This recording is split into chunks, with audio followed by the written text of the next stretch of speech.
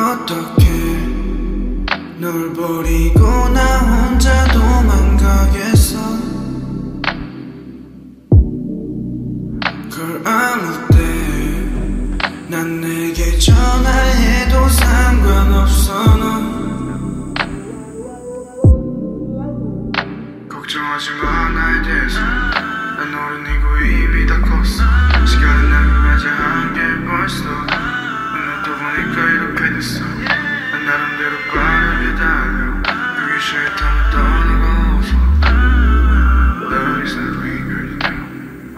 Love is like rain, girl, you know. 그걸 어떻게 널 버리고 나 혼자 도망가겠어.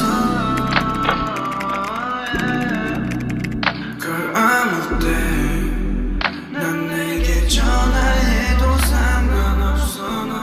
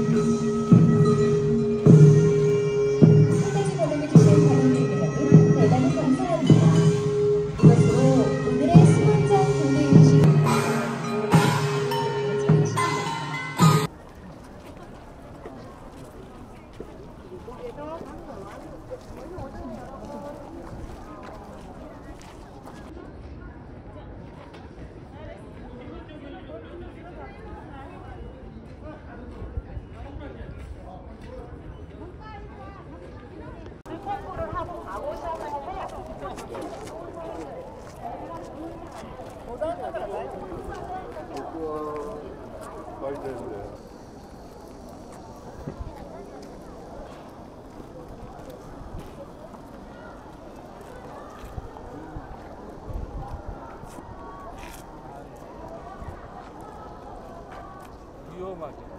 왕이 옛날에 이거 쏜.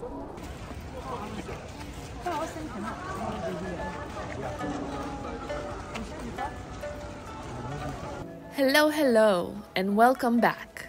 Today we will jump into the second part of our adventure in Seoul. We got a lot of positive feedback from the other video, and we are really happy to share this journey with you. Thanks a lot. Gyeongbokgung Palace is considered the main and largest of the 5 grand palaces in Seoul, Korea. It was the principal royal palace during the Joseon dynasty and served as the residence for the kings and their households. Nowadays, it primarily serves as a historical and cultural site for tourists and visitors to explore and learn about Korean history. What is interesting is that many visitors to Gyeongbokgung Palace choose to wear hanboks, which are traditional Korean clothing. It's a popular and immersive way to experience the historical ambience of the palace. Several rental shops in the vicinity offer a wide range of hanboks for rent, allowing visitors to dress up and explore the palace grounds in traditional attire. The palace entrance fee for adults is 3,000 won, which is around 2 euros. However, if you are wearing a hanbok, you can enter for free. The average cost of renting a hanbok is between 10 to 15 euros for a few hours. But imagine, you get to take nice pictures and adds to the charm of your visit. We didn't rent it out ourselves because there were like 30 degrees outside and couldn't really bear the heat. Also, if you watched some K-drama shows, you can definitely enjoy the romantic and nostalgic atmosphere associated with K-dramas when exploring such historical rich sites. There are many good Korean series that you can find, and one that we really enjoyed and we really recommend you is The King's Affection, where the action happens during the Joseon dynasty. The show had a very intriguing story about how the sister of the late prince has to take his throne from a very young age. After all, Gyeongbokgung Palace is a wonderful gem of Korea that has to be visited at least once in a lifetime. So if you like what you saw so far, definitely go and check it out.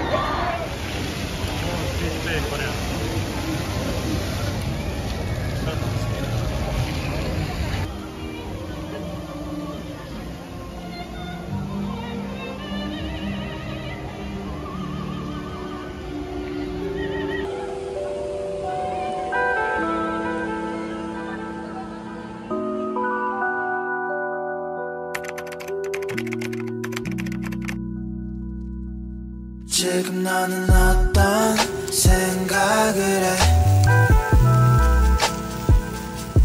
난 널 처음 봤던 순간을 기억해. 우리 사이는 어떤 만남보다 뻔해. 나는 왜 널 걱정하며 새벽을 보내.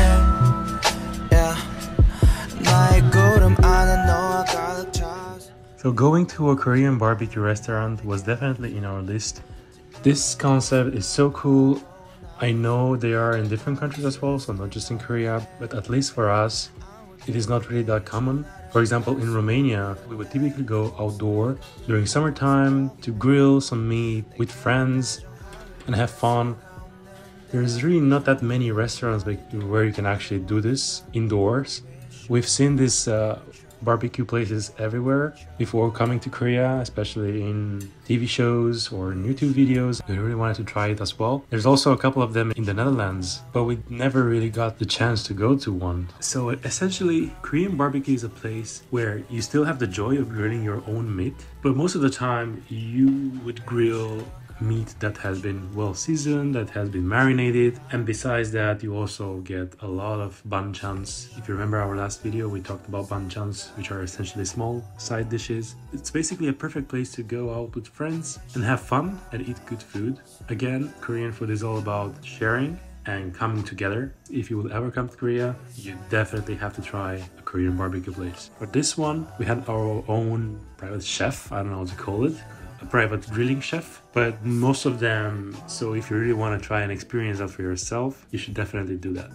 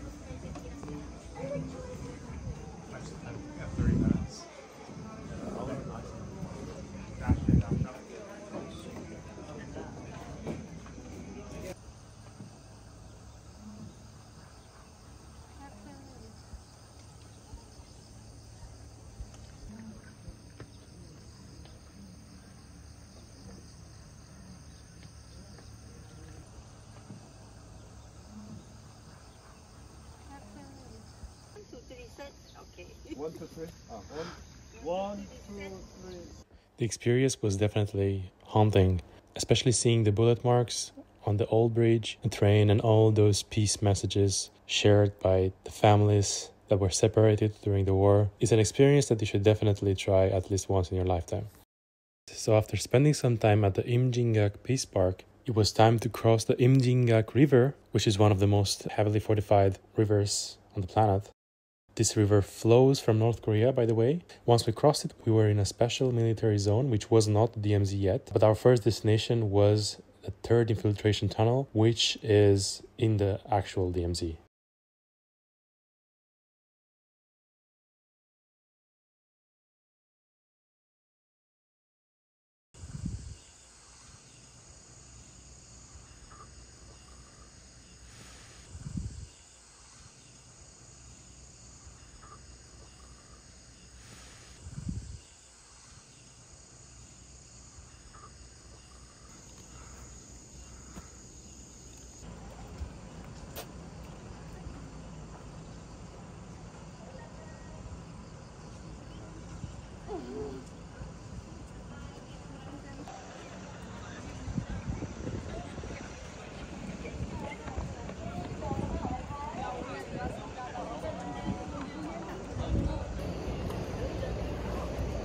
So our first stop was the third infiltration tunnel, as you just saw here. Unfortunately, we were not allowed to shoot any videos or take any pictures there. That is the point where we were the closest to the actual border. I believe that we were around 170 meters close to the actual demarcation line. Our next stop was the Dora Observatory, which is the actual place where you can see North Korea. So if you ever come to South Korea and if you have ever been interested in North Korea, it is closest you can be and to actually see North Korea. In this place, you'll find a lot of information about the armistice agreement, the ongoing quest for unification, and you can learn about diplomacy between the two countries and also hopes for a peaceful future. But it is also the place where you see the difference between the two countries and the propaganda from the North Korean side. You can see Kaesong city from a distance and also a couple of villages. You can also see the Kaesong industrial area, which at one point was an industrial area where also South Koreans could go. And there's also a fake village. From what I've understood, this village was created a couple of decades ago when South Korea was still struggling. It was to show that North Korea is better and is richer. So maybe at that point, all the South Koreans looking there, I guess, seemed interested, but obviously the story is different now. South Korea, it's much more developed, and as you can imagine, that village is abandoned and almost in ruins. Nevertheless, we were always intrigued by North Korea, mainly because we come from an ex-communist country. I do believe that the dictator of Romania was a good friend of Kim Il-sung, which was the first leader of North Korea. So that is why we were interested in seeing, at least getting close to North Korea.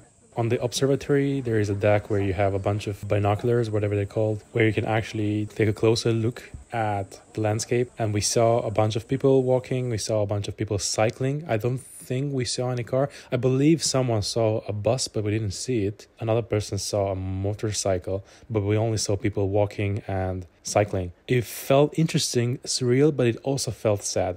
We do hope that the situation will get fixed in the future. Nobody knows if it will, but we really hope for a peaceful Korean unification where everyone will become happy and the outcome will become positive for all sides. Nevertheless, if you want to experience the DMZ for yourself, I would recommend you to book in advance, especially if you want to go to the JSA. Unfortunately, when we went there, it was closed, so we couldn't visit. But even if it would be open, I would recommend you to try to book at least a couple of months in advance because that one is very popular. For this tour, I think we paid around 40 euros per person, and it was with VIP travel, and we definitely recommend it.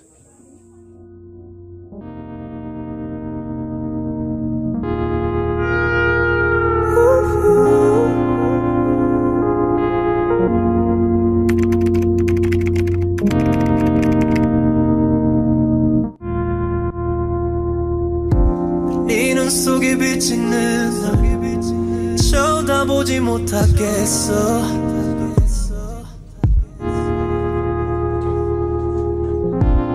내 모습이 보인다고 너도 이미 알겠지만 Lose it, don't look at me 이미 알고도 내게 말했었어 아마 안 될 거라고 Pass off summertime 지난 날 여전히 coming right You eyes like blue 미치게 해 yeah. 그냥 알아달란 말이야 알아달란 말이야 You eyes like blue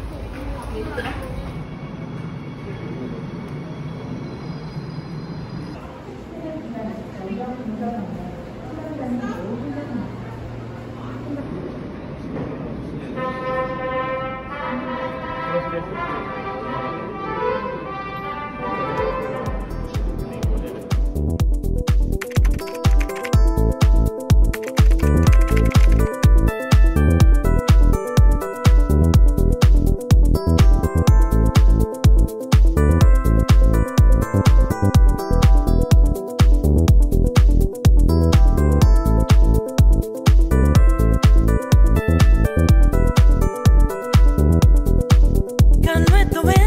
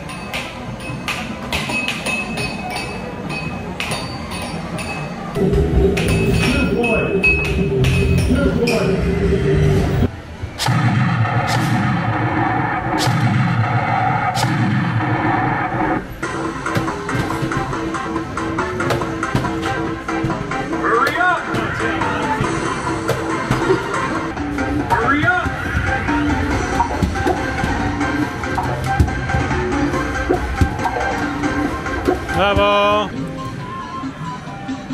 Okay, I can clean it.